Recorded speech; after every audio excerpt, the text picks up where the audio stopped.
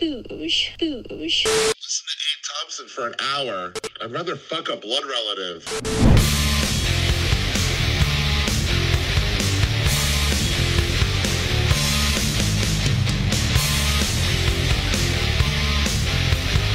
What is up, guys? How is it going? This is a Thompsin and Other Disappointments, and it's the goddamn solo show. If it's your first time listening, tuning in, welcome to this veritable festival of downers. This celebration of all things politics, dystopia, and all-round awfulness. Where we try to give you that gallows humor, that misery loves company, empathetic catharsis feeling, you know, so then you feel good, right?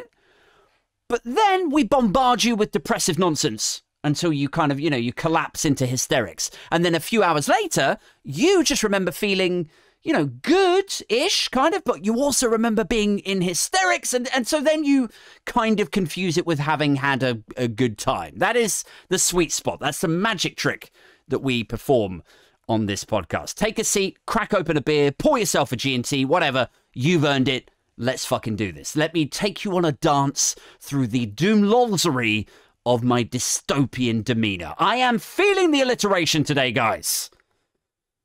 Honestly, yes, you could be listening to The Troll, or The Rest is Politics.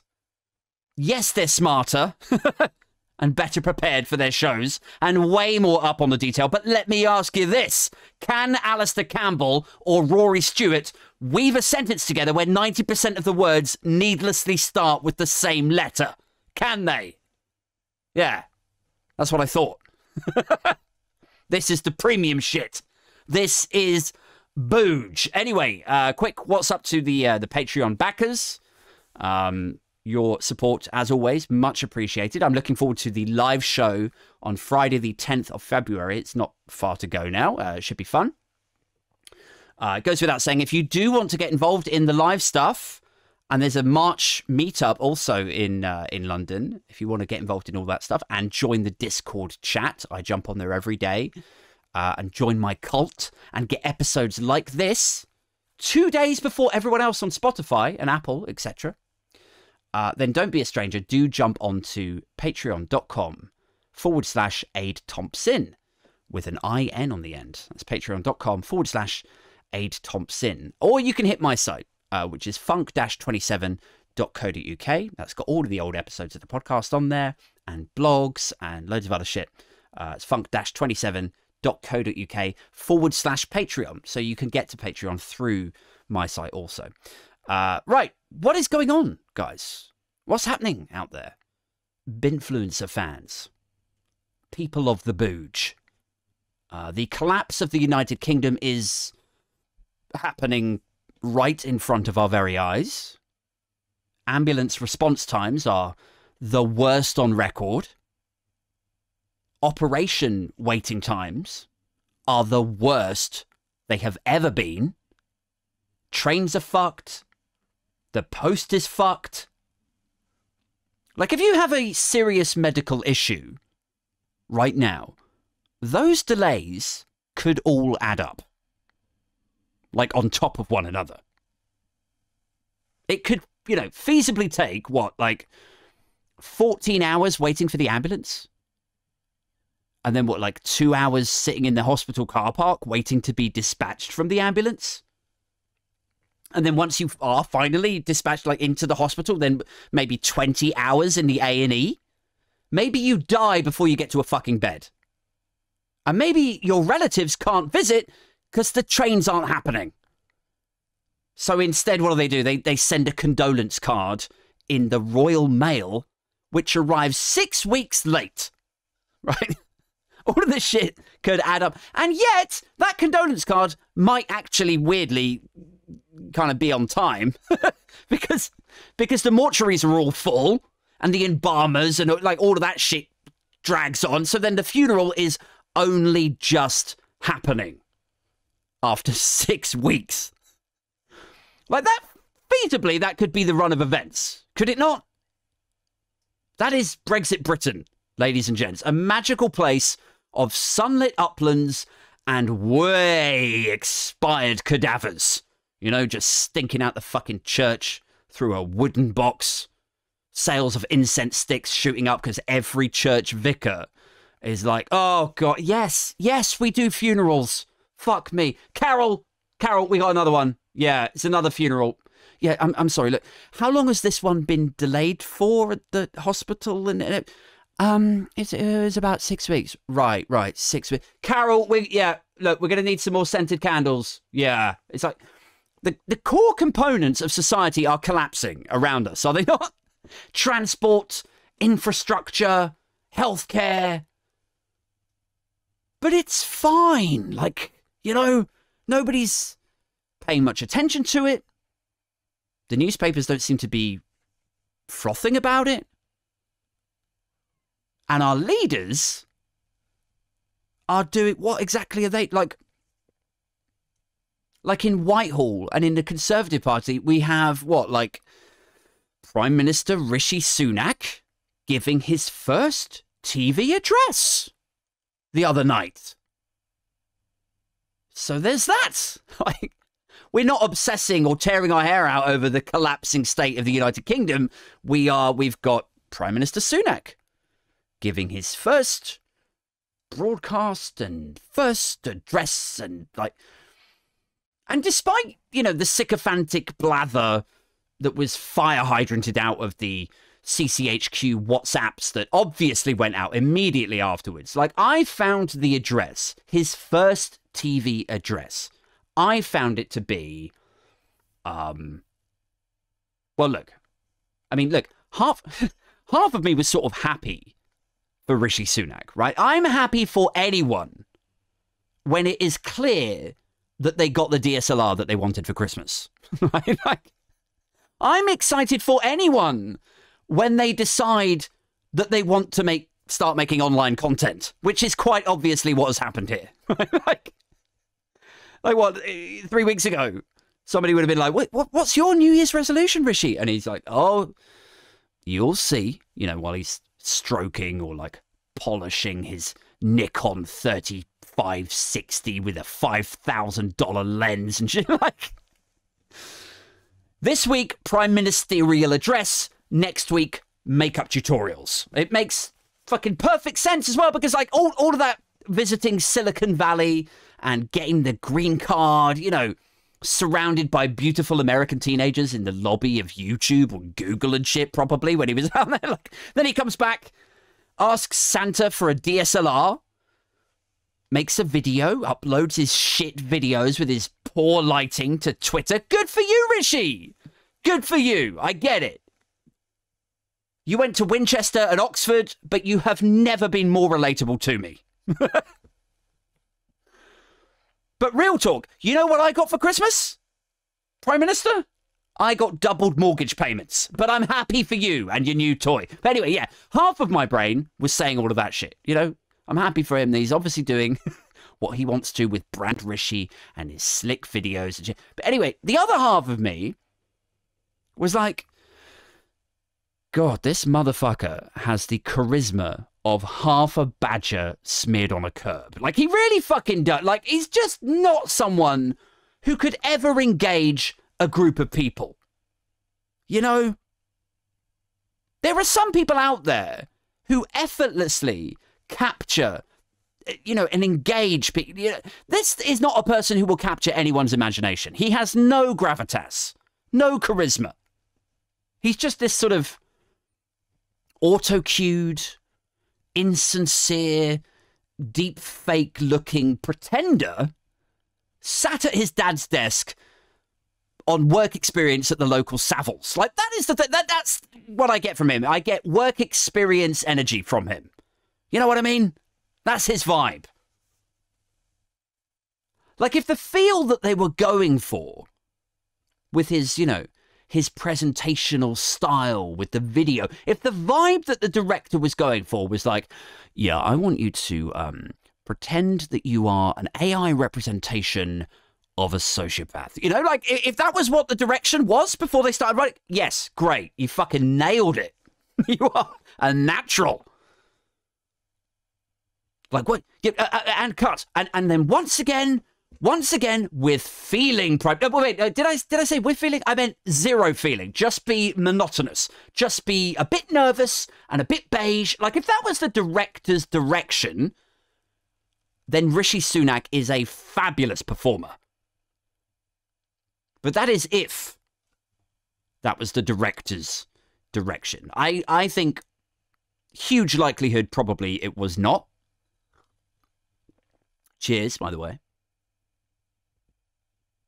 I mean, I imagine the direction was probably more like, oh God, please, one more try. Could we just take this from the top again? And this time, just try to sound like you're a human. Yeah? Like, how do you mean? Well, I mean, you know, you're talking to the public here. Yeah, well, yeah, but come on. I mean, cut me some slack. Well, how do you mean? Well, you know I don't do public anything. You know, public transport, public healthcare, talking to the public. I mean, you saw the soup kitchen thing, right? Because he doesn't do public, does he? He doesn't do public. He's so out of touch and weird and sat there behind his refurbished 19th century desk or whatever, but in his Gucci platforms and, you know, Armani suit. And then he's like, I know we're all feeling the pinch. Like, it's not even that they're detached. Like, they're obviously detached when they come on these first addresses and, you know, give speeches and stuff. Like, it's obvious they live in another world. But it's a stupidity that goes with it that is mind-boggling, isn't it? Like, does nobody pull them aside and go, do you understand how ridiculous you sound with your cut glass accent and your $3,000 socks made out of human hair or some shit, like trying to sound like you understand what it's like for the 7 million people on the fucking breadline? Do you get why that's ridiculous? Like, there's no one there that can say that to him. I know we're all feeling the pinch. Meanwhile, you know, sound of Dom Perignon corks popping in the background. Like, it's a financially delicate time for us all. Like, with all the empathy and sympathy of a hot friend pretending to understand how you feel getting sexually rejected 5 times in a row in all bar one. You know? Like, how could they have any understanding of your situation? So why are they pretending? You know? Like, one of the, I don't know if you've ever had one of those friends. Maybe you're a beautiful person and you've never had to worry about this, but it is infuriating when you're in a bar and you're like, man, none of these women fancy me. I am fucking hideous. Like, what is wrong with me? You know, and then your mate is like, yeah, no, I know what you mean, man. You know, just this handsome motherfucker with dimples and a perfect jawline. And then he has the gall to go, yeah, I mean, like, it is annoying when women aren't interested. And you're like, Dan, there is literally a woman sucking you off under the table right now. You know, like the only time they don't go home with you is when they're both too injured from fighting each other over who gets to go home with you, Dan, you pretty cunt. It's just like that with Rishi, right?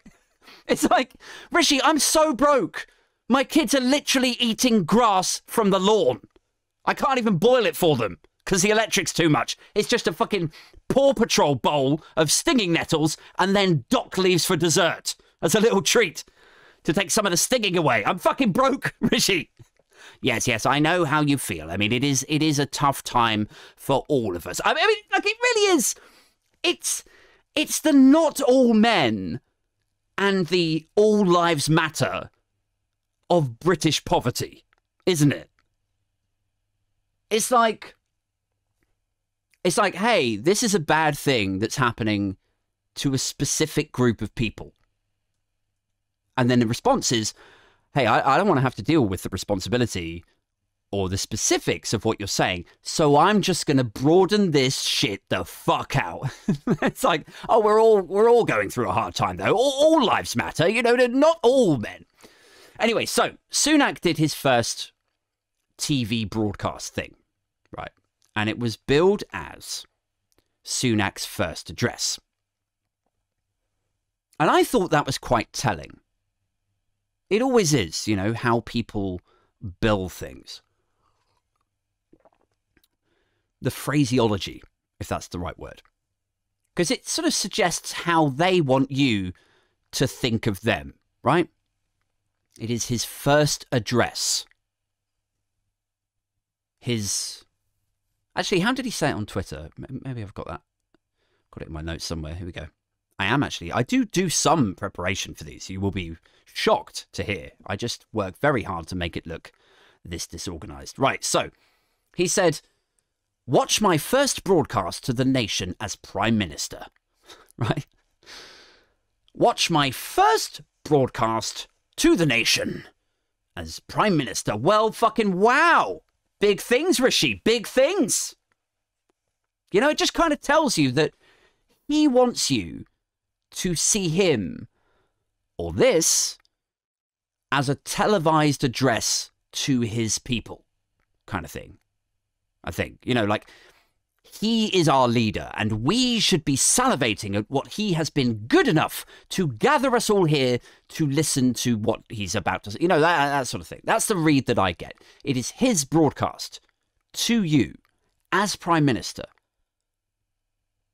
Like, if that was me or, you know, or probably you, like, wouldn't we just, we'd be like, tomorrow night I'm making a pre-recorded statement which will be shown on BBC One at 6 p.m. or whatever, you know, but this, watch my first broadcast to the nation as your Prime Minister. It just, you know, it just gives off some Kim Jong-un-energy, right? Like, wordplay not intended, right? But it's a bit Roman Emperor-ish, isn't it? It's a little bit, the president is announcing we're going to war. It's like that sort of, it's a serious address from me to my people. Anyway, it was shown on BBC and ITV on the Wednesday night. So whether you're a Coronation Street or an Ambulance fan, they've got you covered. Which I loved, by the way. It's no fucking wonder that he made zero mention of the strikes in his first address. Because they showed it on BBC early evening, right? And then almost straight after, it is Ambulance, right? Which is this fly-on-a-wall documentary thing about the grueling, gritty reality of being a paramedic in the UK, right? Like, and that would be some serious juxtaposition, some serious comedic contrast there. If the PM was sat there like, and also I wish to communicate to you, my subservient plebs, my filthy, rotting povers, that I understand your struggle, and I acknowledge and celebrate the commitment of our nurses and ambulance workers. Thank you and good night. And then just smash cut to ambulance, and it's, you know, two paramedics sobbing, trying to hide a corpse under the stretcher so they can pick up your granddad in the final throes of his heart attack. Just fucking hilarious contrast there. I mean, it would be great. It would be great if the video editor and the continuity guys, you know, behind the scenes, if they just showed a bit of sass that night and they, like, you know, cross-faded footage of Rishi smiling at the camera and giving a little clap for the carers, you know, if they cross-faded that over the paramedics crying, smushing this dead face into the storage block, just fucking, I'm not saying it's funny, I'm just saying, you know, as a comedian, as a video editor, I would appreciate the juxtaposition. It would be almost Tarantino-esque. Anyway, so he used his televised address thing to say a load of shit and, you know, a load of rubbish that most of us would have predicted it was a load of rubbish before his, you know, King's speech started. He made a point of suggesting that he pushed ahead with the energy price cap when others didn't want to. That was one thing he said, which, look, you know, that may be true in Sunak's mind. Like in the self-satisfied, self-endorphinizing depths of his ego-y, slick video content, my first address brain. Like, maybe he does think he bravely implemented the energy price cap against all advice, against the wishes of the opposition, and he protected everyone, right? But that is a fantasy. Sunak did not come up with the idea. It was a Labour idea, and he went ahead with it against the wishes of, not the opposition, who obviously supported it, given it was their fucking policy, but against the wishes of his own party. So what exactly is this address telling us? That the Tories are cunts who didn't want to cap our energy bills. Well, fucking blinding. So someone alert the media. The Conservatives were willing to freeze poor people to protect big business. Colour me shocked. And it wasn't like he price capped it really, was it? Like he put a price cap in that protected people from, frankly, country ruining price hikes. And it wasn't even him, it was Ofgem. And he didn't prohibit Ofgem from raising the price cap, so fuck him. He's like, I persuaded my billionaire energy mates that they could only hike the electricity bill to the absolute most they could get away with without skull-fucking the economy. Well, you should get the Nobel. Clearly. You are my saviour. My fucking hero. Bonnie Tyler music should start playing in the background. Just full on saving the day, aren't you? I mean, I don't want to sound ungrateful at your fucking unparalleled premium tier governance and leadership here, but why are you here? There's so many other places you're needed. There's so many cats stuck up trees and damsels in distress. Go now and let others enjoy your unrivaled saviordom. Anyway, of course, over the weekend, another former Chancellor has also got himself in trouble. Nadhim Zahawi, who was Chancellor for all of 3 weeks or some shit last year, wasn't he? And he's getting in a spot of bother over his tax affairs.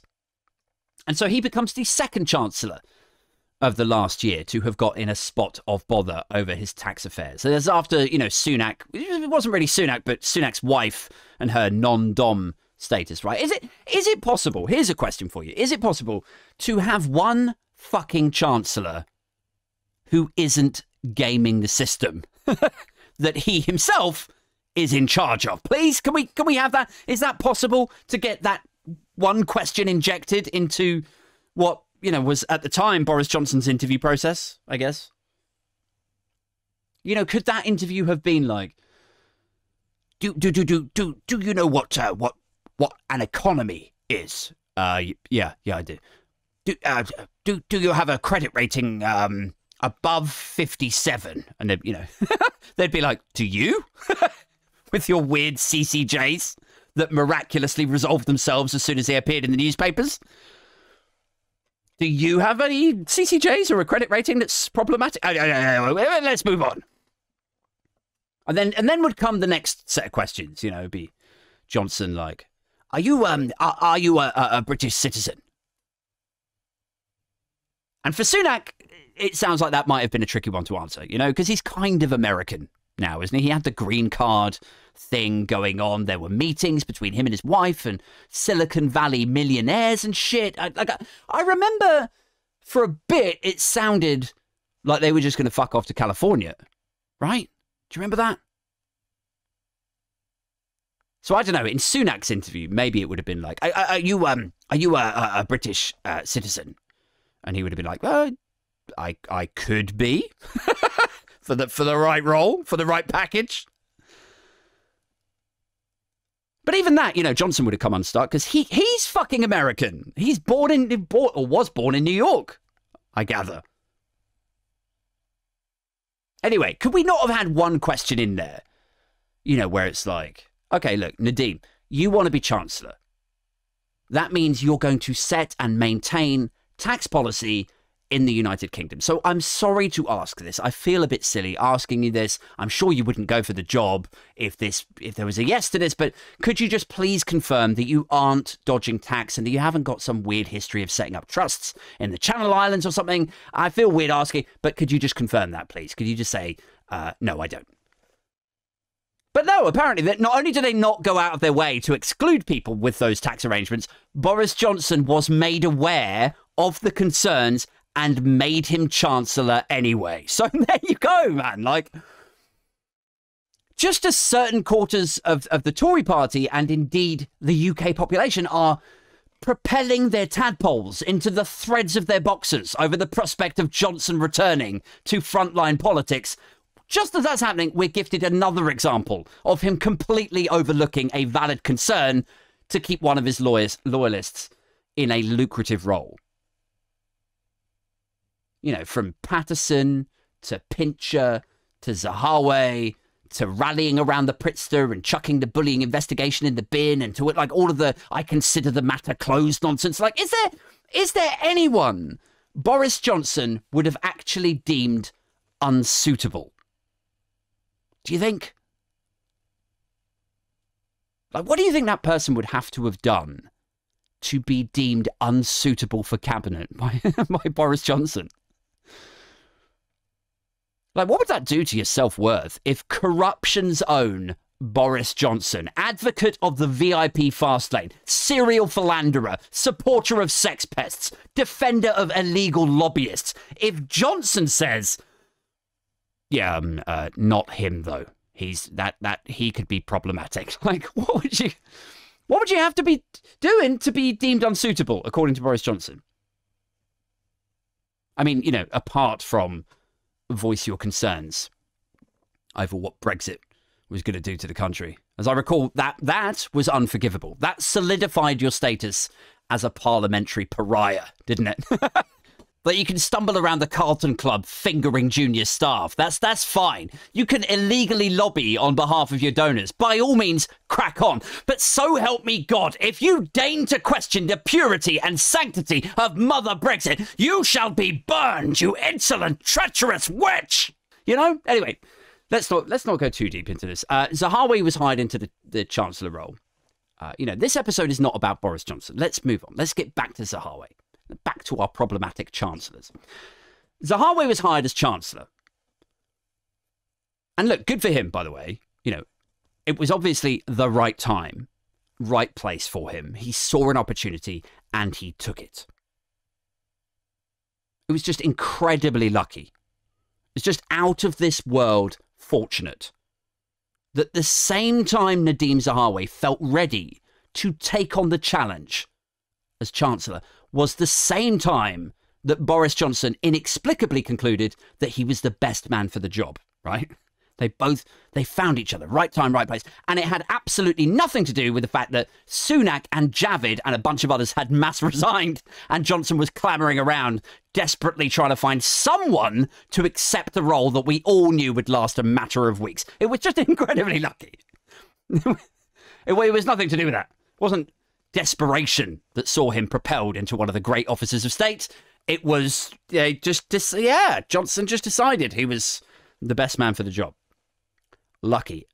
What was perhaps less lucky, though, was the fact that when you become Chancellor of the Exchequer, your own tax status and tax history and businesses and shit, that all gets examined way more closely. Like with Chancellor Sunak, right? You remember the non-dom shit I was talking about a minute ago? The green card stuff that I mentioned. Well, once Zahawi became Chancellor, the same thing happened to him. Under a microscope. People getting interested in his affairs and like... Anyway, so he steps up and, lo and behold, as a former founder of YouGov, right, the polling institution, he had something like a 40% share in YouGov. But whereas if you or I had 40% shares in a company and then if we sold them all, like journalists are saying Nadhim did in 2017, you and me, we would all have to pay capital gains tax on it, right? Well, a few of them noticed that Zahawi had transferred his shares into an offshore trust. And then I think there was this adjacent trust set up also. I seem to remember there was like one or two in the stuff that I was reading about this. And his dad was the beneficiary of that one. And anyway, even to a casual observer, it was fucking obvious what this was, right? You put your shares in a trust and then you make your dad the beneficiary. And then when the shares get sold by the trust, it's offshore. So you, Nadhim, don't pay the capital gains on it, right? So if it's obvious to even a casual observer, it was slap you around the face with a wet kipper obvious to lawyers and journalists, right? And what they found was that this would have worked out as a £4 million saving that probably should have gone to the Exchequer that landed safely inside Nadhim Zahawi's pocket, or at least the pocket of this mysterious trust that he claims to not be a beneficiary of, right? So how about that shit? Cool 4 milli. Pretty good day for Nadhim. Probably making it rain in the cliss up. And good for him. You know I sound sarcastic and cynical at the best of times, but good for him. You know how many horses you could keep warm with that money? Like, this is the thing, man. Like, Nadhim Zahawi, right? He was elected as an MP in 2010, and he stayed sort of below the radar for the first couple of years until, I think it was the 2013 expenses scandal, or maybe it was just a short time after it, whatever. He was found to have claimed back £5,000 for the cost of heating his stables. Do you remember that shit? It was about 10 years ago. David Cameron era. And this motherfucker puts an expense claim in for the heating of his stable. Like, what kind of fucking twat do you have to be, knowing that your expenses are subject to scrutiny, knowing that journalists will pore over this stuff, and then as you're going through the receipts, filling out your spreadsheet, you're like, okay, right, so gas, yeah, electric, water, train fare. That time I went into the MP surgery, and then I did this stuff, and the charity thing, yeah, okay, I'll claim all of that. Okay, cool. And then, what about the stables? Should I charge taxpayers for the upkeep of my stables and horse? Yeah, fuck it. Like, how do you not think that's going to blow up? How do you think that looks? You know? Anyway, what I'm saying is, good for you, making £4 million abusing the UK's tax loopholes. Now you can look after your own horses, right? And I know it feels like we lost £4 million, guys, but we've gained £5,000 in heating expenses. I mean, you know, sort of. It's still a net loss of 3.9999 million or whatever. But you know what? Like, with Rishi Sunak's lackluster take on price caps, I don't know, like, in the next year, maybe we'll break even. Like, it cost, you know, £5,000 to keep a couple of horses warm in 2013. It's not outrageous to think those same horses might cost £4 million to keep warm by next winter. Anyway, where was I? So Zahawi had his tax affairs examined, as is the case when people become chancellor, right? And one guy who you should follow on Twitter, if you're on Twitter and if you're interested in this stuff, one guy you should follow is a guy called Dan Neidle. And I gather he's a lawyer, but he also writes for Tax Policy Associates. And Neidle starts looking into him, and he details it out in a very lawyerly fashion, right? He's like, look, this guy was a founder of YouGov, and he had 40% shares, except they weren't in his name. They were allocated to an offshore trust. There was another trust involved also. Zahawi's parents appear to be the beneficiaries, and Zahawi says that he's not a beneficiary of this trust, which is, well, okay. And also Zahawi has never said that he's never benefited from offshore tax arrangements. He's just said that he and his wife don't benefit from offshore tax arrangement, which is a pretty funny defense, because it's like saying, did you murder the bitch? I'm not murdering anyone right now. Right, yeah, but what about before? Right, well, right now I am focused on not murdering anyone. You know, like completely avoiding the question. And so Neidle is asking these inconvenient questions of Nadhim Zahawi. He's like, look, you founded YouGov, but you don't have any shares. They were put in this other place. You say you're not a beneficiary of that, so why would you put them in there? Like, is there a credible reason why those shares would exist in that offshore location, other than avoiding tax? Because if there is, Nadhim should clarify what that is. Or he should come clean about his role at YouGov, that it was actually not as a founder, or he didn't really contribute anything, and that's why he doesn't have share. Or, you know, maybe there was other people involved, like maybe his parents as beneficiaries of this thing and kind of de facto shareholders, like did that, maybe they worked at YouGov and it wasn't him, but they're in, you know. He's asking all these questions, and he's saying Nadhim Zahawi has to come clean about this and just provide some clarity. And so, in response to this, Zahawi had, 2 or 3 options, dear listener.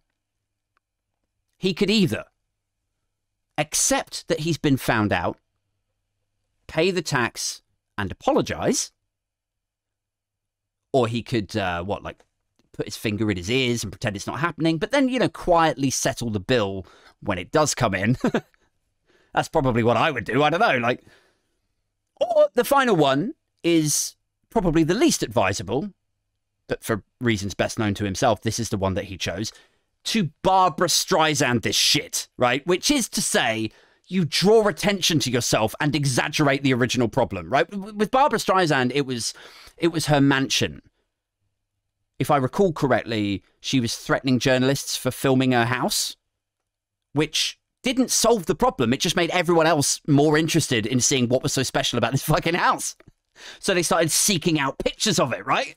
I think that was the story with that one. The Barbra Streisand effect, or the Streisand effect is what they call it, where the attempt to shut it down actually aggravates the situation. But anyway, with Nadhim, similar thing. He's in the firing line for these accusations that he's avoided tax. But instead of operating quietly, he opts to pay his expensive lawyers to threaten people like Dan Neidle and to try to intimidate them into taking their articles and tweets down. But quite bravely, Dan Neidle refuses, which generates more publicity and more curiosity. And so then Neidle makes a point of tweeting, and I have it here, and it's fucking great. He says, at the time, I remember this was last summer, right? He says, the Chancellor of the Exchequer, Nadhim Zahawi, has been sending threatening letters to people investigating his tax affairs. The letters are designed to intimidate and say they're confidential and cannot be published. One was sent to me. I am publishing it. I love the fucking balls, Dan Neidle. I'm here for it, man. I love the sass. I mean, Dan Neidle is a lawyer, so I'm sure he's cool, calm, and collected about this stuff. It's not a rap beef, Aid. It's just, it is just the law. He's not allowed to intimidate people. We have a right to expect elected officials to exhibit above bar conduct. It is public interest. I was merely asserting that, Aid. It is not a rap beat, but I'm sure he would adopt a dignity that eludes me in my sensationalist, beery podcast existence. But I just want him to know I'm here for the balls of it, right? It's yeah, you're Chancellor and you're responsible for addressing things like tax avoidance, solving tax avoidance. Yeah, that's right. So can we just check that you aren't a fucking tax dodger, as a bare minimum entry level requirement? Now you listen to me, you little plebby fucker, you fucking lefty lawyer bastards. Stop looking into my tax affairs or I'll sue you into the ground. And I legally prohibit you from publishing this communication. And then Neidle is like, oh, fucking really? How about I put this all out on Twitter and you go fuck yourself? I can imagine Nadhim being like, no, this is going to ruin me. What am I going to do? I'm the Chancellor. I'll have to go or I'll be unemployed. And if it was me opposite him, I would be like, come on, man, don't be so fucking melodramatic. This was only ever a 3-week temp job, and you knew that when you started. And look, I don't want to drag this out any longer than is absolutely necessary. You guys are very good for listening for the time that you do, but let's skip straight to the happy ending, for want of a better phrase. Nadhim Zahawi is on the hook with the HMRC for literally millions of pounds. And it is fucking glorious. It is chef's kiss. It is mwah. It's this whole don't look into my tax affairs. This whole paying your expensive lawyers to send out threatening and intimidating letters for no crime other than seeking to, get politicians to adhere to their own rules and sit within the realm of public interest. And allow us to have some confidence and trust in the people that lead us, that they might do the right thing. That's all people were trying to do, was see if he was up to no good. And his response was to try to shut that shit down. And it's completely backfired on him. And now he'll have to, fucking liquidate his horses in his mansion or whatever. Good. Fuck him. Anyway, that is a nice uplifting note to leave you on. Thank you so much for continuing to listen to my rants and shit talkery. If you are enjoying the podcast, don't be a stranger. Please do jump on patreon.com/ Aid Thompson with an IN on the end. I think I mentioned earlier in the podcast that you get to join the Discord live chat where all of the other Patreons are in there, and I pop in there once or twice a day and we share memes and talk shit about Tories. You also get first look at the live show tickets. There's one happening on Friday the 10th of February. I'm super psyched about that one. It's me, Danny fucking Price, Super Tansky, and a bunch of other people. It's going to be a night of stand-up, but also then a panel discussion / podcasty bit afterwards. Yeah, really looking forward to that. You also get episodes of the podcast like this 2 days before everyone else. So that's pretty good. Oh, and we're doing a live, like an in-person meetup that's happening in early March. I can't remember the date off the top of my head, but I'll pop that out on Twitter very shortly. So yeah, if you're interested in all of that, do jump onto patreon.com/Aid Thompson. I'll be back this Friday night with a guest and next Wednesday again with a solo show. Until next time, take care of yourselves. I'm outie.